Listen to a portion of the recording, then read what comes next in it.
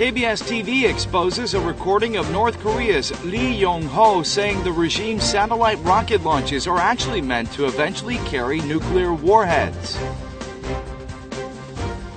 The presidential office convened a National Security Council meeting to discuss measures against Pyongyang's imminent missile launch.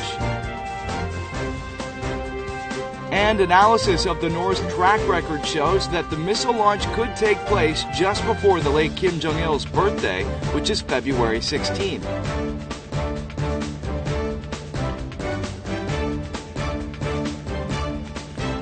Hello and welcome to News Today on KBS World. It's Thursday, February 4th. I'm Luke Clary.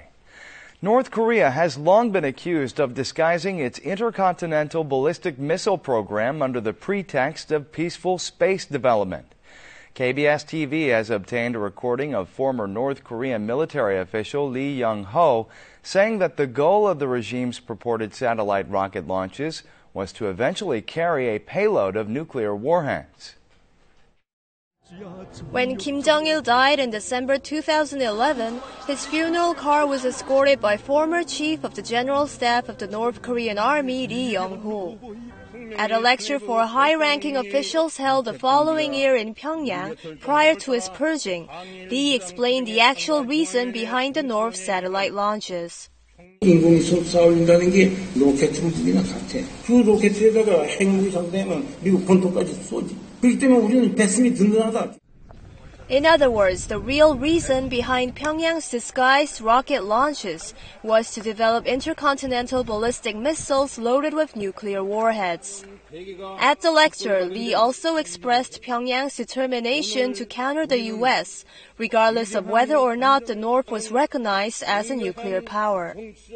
그러니까 우리는 핵무기들 가졌다. 미국 놈은 뭐 핵보유국이 아니다. 뭐 인정하든 안 하든 핵보유국이 가면 거야. 우리는 관계없다. The recorded voice of the former number 2 man of the North Korean regime serves as further proof that Pyongyang has no intentions whatsoever to give up nuclear missile development. Why is North Korea pushing ahead with its planned missile launch this month? Analysts say that politically, Pyongyang aims to threaten the U.S. On the technical front, it wants to refine its technology to carry heavier warheads through tests. Here's more. North Korea possesses a large arsenal of missiles that are capable of reaching the entire Korean peninsula. However, its tests of intercontinental ballistic missiles with a range of over 10,000 kilometers are aimed at directly threatening the U.S. The North's Workers' Party newspaper, the Rodong Sinmun, revealed its motivations by stating on Wednesday that the current situation is not favorable for the U.S., and a shift in Washington's policy is the only solution.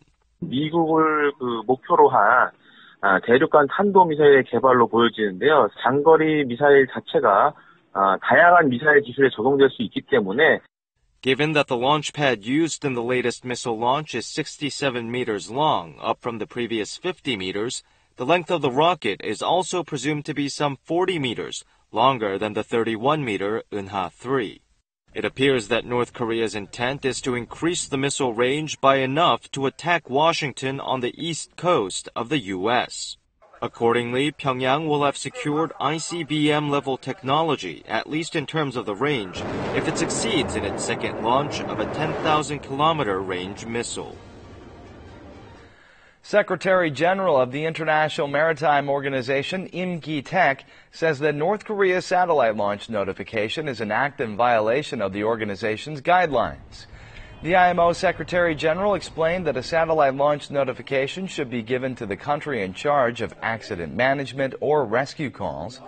But North Korea did not notify the local oversight country of Japan, instead directly contacting the IMO headquarters.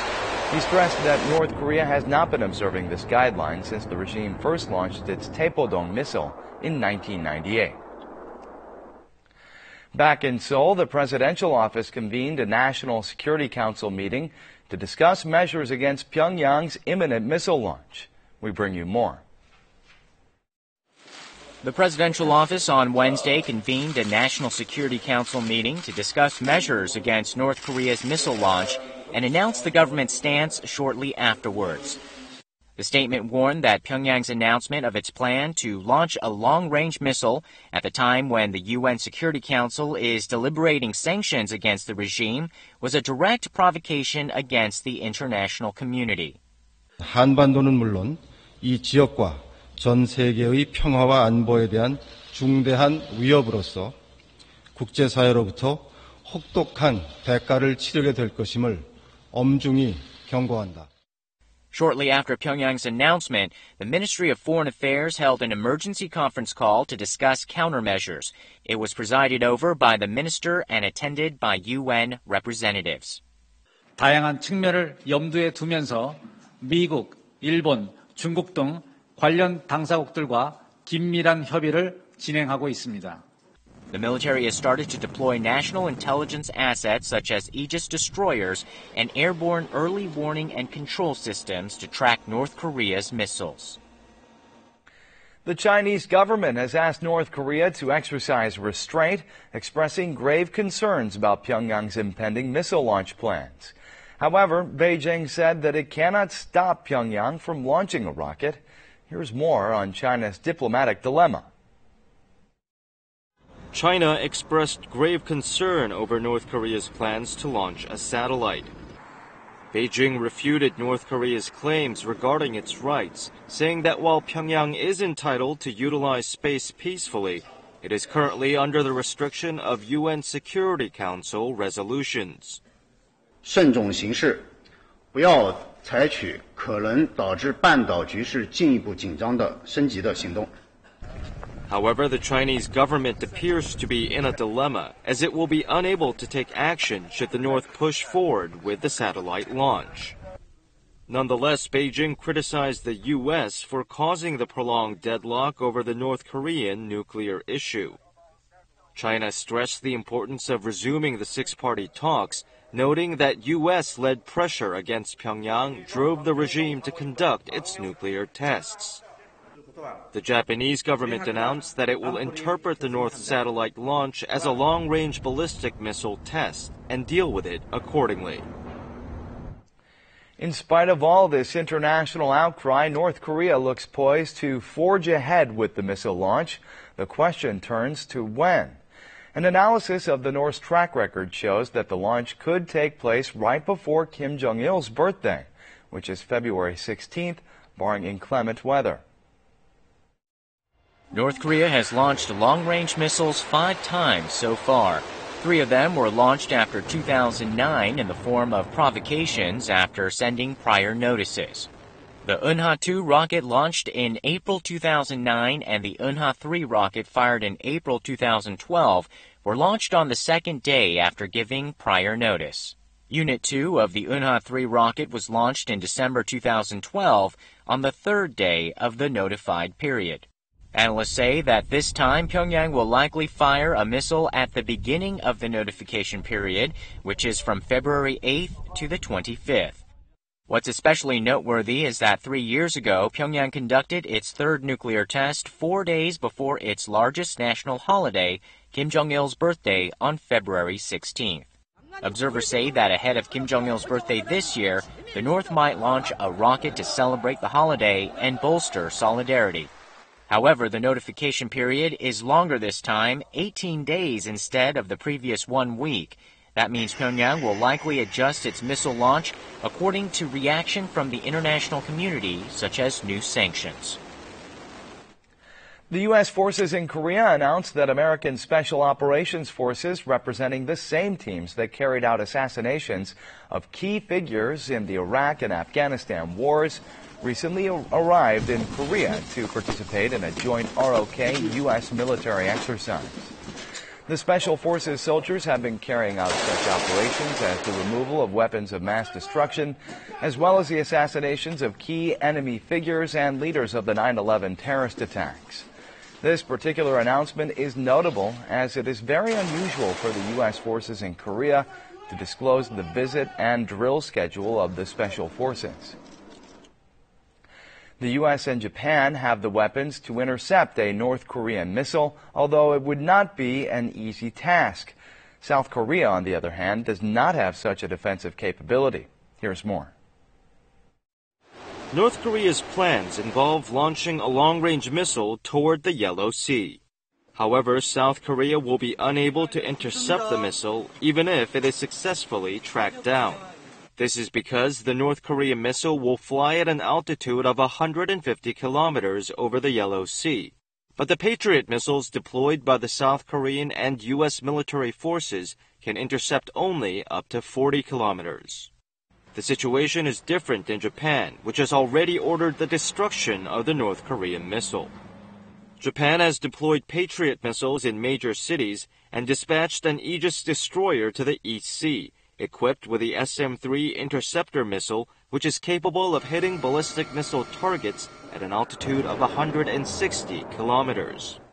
The U.S. possesses a multi-layer defense system against ballistic missiles that could reach its mainland, such as the SM-3 interceptors and the THAAD battery at high altitude, and Patriot missiles at lower altitude. The U.S. has also launched development of a defense system that can destroy ballistic missiles using unmanned aerial vehicles equipped with laser artillery weapons. The plan for a new railway that can shorten travel time between Seoul and Sokcho to less than 2 hours is in the pipeline, as well as projects that would cut commuting times for Seoul and surrounding suburbs. Let's take a look. A high-speed railway project will be underway to connect all major cities in Korea in under 2 hours. High-speed railways will be expanded and new railways for trains traveling over 250 kilometers per hour will be built to narrow the gap in local rail services. 지역 간 고속 연결, 광역철도를 통한 대도시권 교통 문제 해결과 함께 병목 구간 해소 등 철도망 전체의 효율성을 높이는 데 중점을 둘 계획입니다. First, high-speed rail service areas will be expanded by continuing the second phase construction of the Honam high-speed railway and connecting lines. Also, a project aiming to shorten the commute time for Seoul and surrounding areas will proceed in earnest. And the Seoul Metropolitan Regional High-Speed Railway will be built between Songdo in Incheon and Cheongnam-ni in Seoul. The Ilsan subway line will also be extended to Unjeong New City in Paju. By 2025, it will take only 13 minutes to travel from Ilsan to Seoul Station, 23 minutes from Dongtan in Hwaseong and Songdo in Incheon, and around 8 minutes from Uijeongbu. A new movie starring Hwang Jung-min has opened in theaters. Hwang has become the nation's most bankable star by appearing in such high-grossing films as Ode to My Father, Veteran, and The Himalayas last year. This and more coming up in today's Showbiz section. A hot-tempered prosecutor is framed for murder and sent to prison. Inside, he meets a handsome con artist with a long record. The two pair up to prove the prosecutor's innocence. It's great fun to watch Kang Dong-won playing a suave grifter who can pass himself off as a student studying in America with barely passable English, as well as a prosecutor and a gangster. 나의 누명을 이제 풀게 해라. 하기 싫은 애 억지로 잡아다가 하는 거니까 계속 피하고 도망다니고 나는 잡고 하는 그런 데서 오는 케미들이 한치원이라는 캐릭터가 가진 발랄함, 유쾌함 그런 것들이 아마 영화 보시면은 그냥 계속 영화 보시는 내내 미소 짓게 되지 않을까. The mischievous Chipmunk brothers are still adorable and their performances have become even snazzier. The Chipmunks perform music and dance routines flavored with each region's characteristics as they travel across the United States.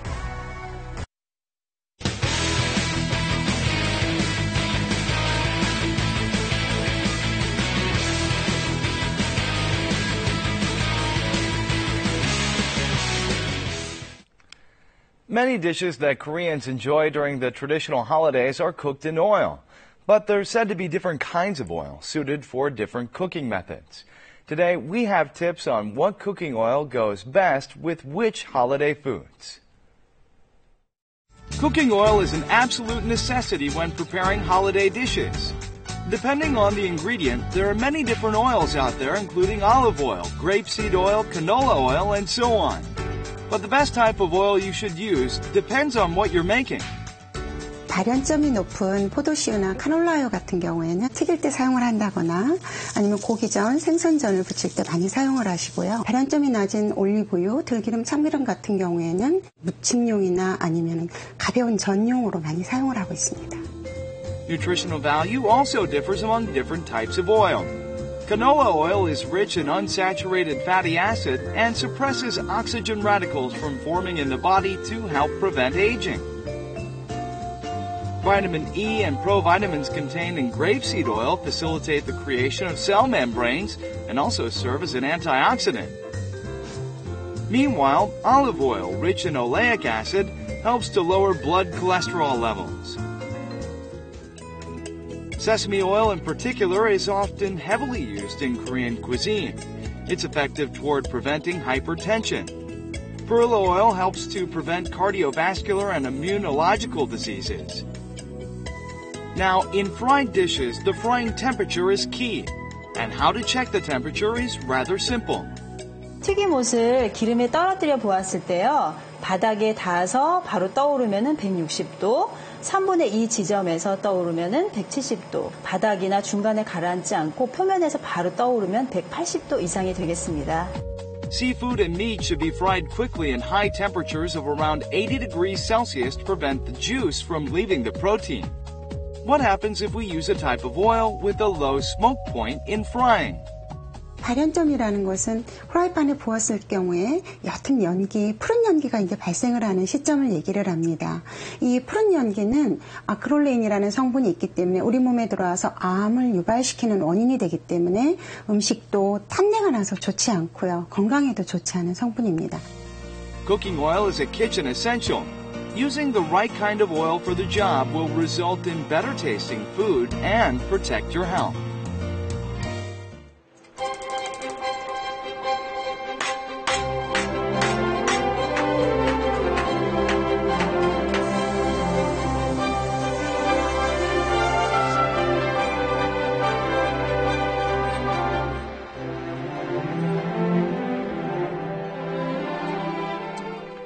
And now we'll take a look at the markets, followed by the world weather.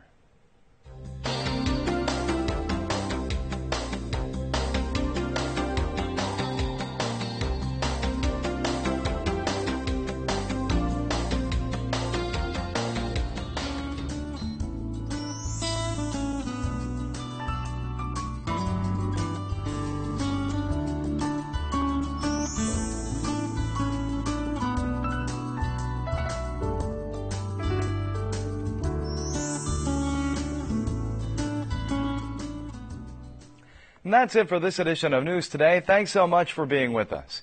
We'll see you again at the same time tomorrow. Goodbye.